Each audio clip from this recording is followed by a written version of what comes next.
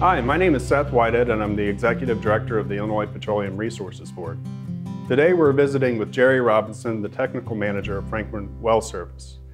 Today Jerry is going to show us the composition of hydraulic fracturing fluid used on 90% of the wells completed using hydraulic fracturing here in the Illinois Basin.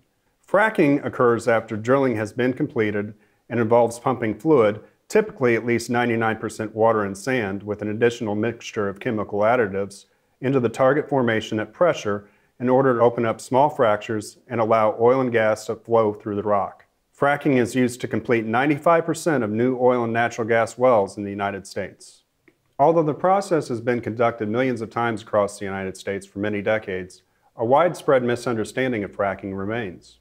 Contrary to some of the scary claims that have been made over the past several years, fracturing fluid is not dangerous. The 1% or less share of frac fluid that is composed of chemical additives is primarily guar beans and borate, which is a fancy word for laundry detergent. Today, Jerry will demonstrate exactly what the 1% or less of chemical additives in frac fluid used here in Illinois is composed of. Jerry has used the frac fluid that he's about to demonstrate on thousands of well completions here in the Illinois Basin. Jerry, thanks for taking the time to come by and talk to us today. Thank you, Seth. I am Jerry Robson, the Technical Manager of Franklin Well Service. And what I'm going to show you is what we do almost on a daily basis and have done it since the 1950s in the Illinois Basin. There's been fracturing treatments going on in the Illinois Basin since the early 50s. The first ones, I think, was done in 1947 out in Oklahoma by Halliburton. And the fluids and the system has changed tremendously, but most of them has always been a base with water. And what I'm going to show you today is that, because that's what we use 99, almost 100% of the time is water. I mean, we don't use much of anything else anymore. But we basically start with just water. This is fresh water, tap water I got out of the sink. It's got a pH of 7. Which is neutral pH, what your body fluids, most of that are. And it's probably hard to see, but the bottom right hand color here on this is a 7, and that's what my water pH shows.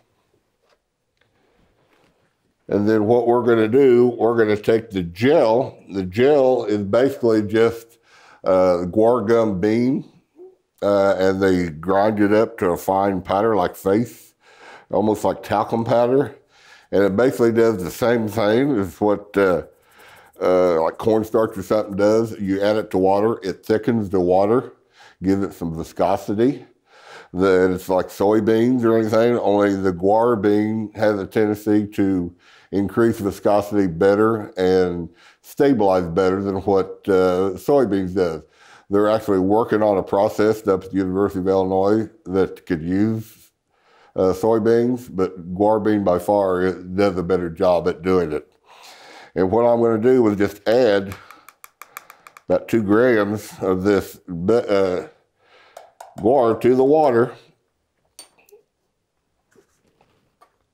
and then shake it and stir it up and hydrate the gel into the water, and it will build a viscosity of around 19 or 20 centipoise. Centipoise is just a measuring of the viscosity. Like I said, water has a viscosity of 1 by itself. It takes a couple minutes here to get this hydrated, to get it gelled. But it just goes on, and it's starting to do it already. A little bit more. But we use this when we want to do and we use this all the time as just what we call a linear gel. In the fracturing business, it's just linear, means it's just straight water and gel. No other additives other than the sand that we do. We do put a little bit of a breaker. A breaker is just another chemical we add, very small amounts. And the ones we use is the enzyme breaker, which is little bugs that will biodegrade the gel molecules and eat them once we put them down in the well. And so it breaks the viscosity back. That's why we call it a breaker. Okay. Now basically, I'll show you. It's hard to see, but it's just slick and slimy now. And you can see it kind of pull apart on my fingers where it's got that viscosity now, where water wouldn't do that. It's just, you can see a string here between my fingers.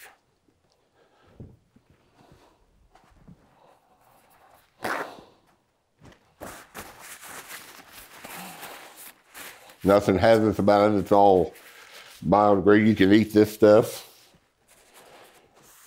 Most of the guar beans are grown over in India.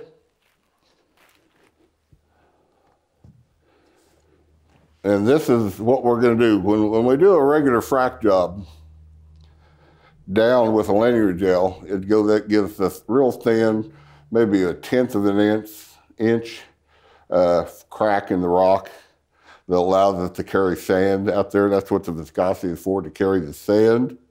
As you're pumping it down the well and it turns the corner to go out in the formation, Mother Nature, gravity takes over. And when you turn that corner, if you don't have enough viscosity, that sand will have a tendency to fall with gravity. Just like if you throw the rock in a bucket of water or a bucket of this gelled water, it would slow it down, the gelled water would, over water, but it would still fall to the bottom, sink to the bottom.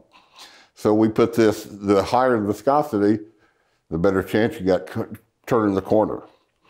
And when we got a higher porosity or a higher permeable zone we want to frac, then we, instead of using a linear gel, we use the same base, but we add boric acid or borax. And that's what this here container is. But it's basically just borax, 20 mule team borax soap, laundry detergent. We use a higher concentrate than what this is, but it's the same thing. But we use it to complex the linear gel to increase its viscosity. Like I said, the linear gel has this 20 pound per thousand. That means 20 pounds of this gel to 1,000 gallons of water, and will give us that 19 or 20 centipoise viscosity. Then when we complex it with the 20 multi borax, it will give us about a 1,500 or so centipoise viscosity, a lot thicker. Let me mix this up now. I don't know if you can hear the difference in the sound when I was shaking, but it did it pretty quick.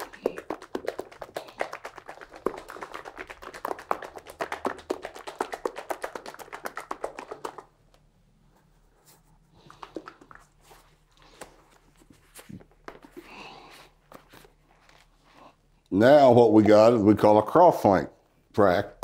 Same amount of gel, the 20 pounds per thousand. Then we add this boric acid, this borax to it, at about 1 to 1.5 gallons per 1,000 gallons. Very little of it. And we make this gel, cross-link gel. And now it's got about 1,500 centipoise viscosity instead of the 19 or 20. And that's what we call the tongue test. It kind of hangs out like a big tongue. You can actually put it in your hand.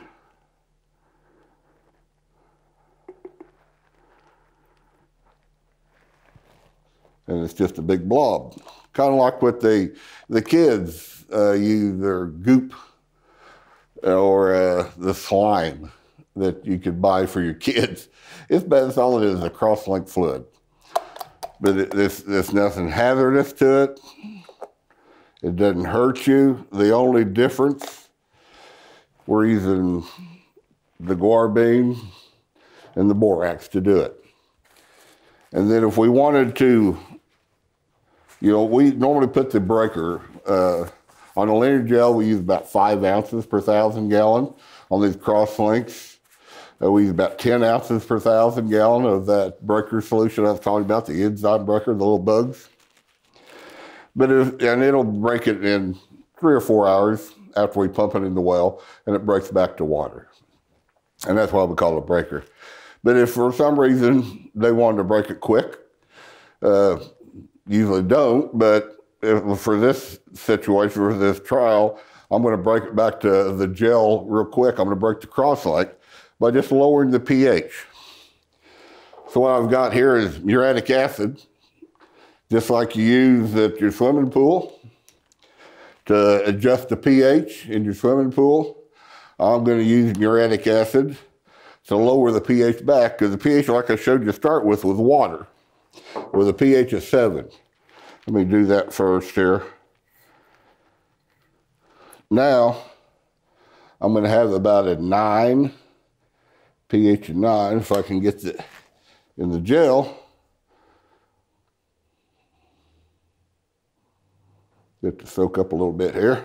It's kind of a dry gel, so not very wet now. But it's about a, pretty much of a 9 there. The third one from your left on top there, that's what the pH is now. So we cross-linked it, all we did is increase the pH to complex it with the borax, it increases the pH.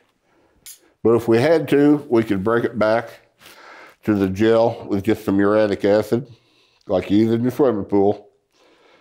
It's nothing to be afraid of. In fact, what you buy at your pool store for your pool is usually 32% muriatic acid. This is only about 15%. So what you use in your pool is a lot stronger, so you don't want to get it in your eyes or on your skin, but you don't use that much of it to change the pH, and I don't either. Now I'm back to the linear gel. It broke the cross-link.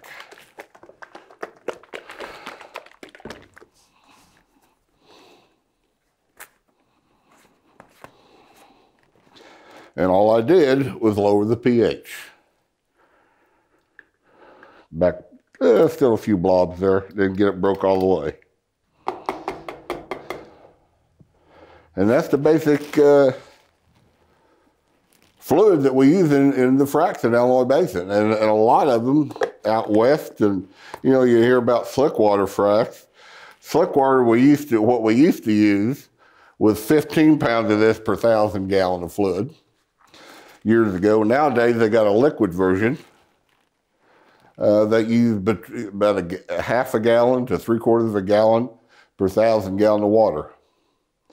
Very little chemical. And slick water is just that, they call it a friction reducer, because it just slicks the water up like this, but not as high viscosity. You only need maybe a 5 or 6 viscosity set of poise for the friction reducer that you use for those slick water fracks. And then they add sand, like we do. So there's not much to it either. It's just very low chemicals. It's less than 1% of the total fluid pumped.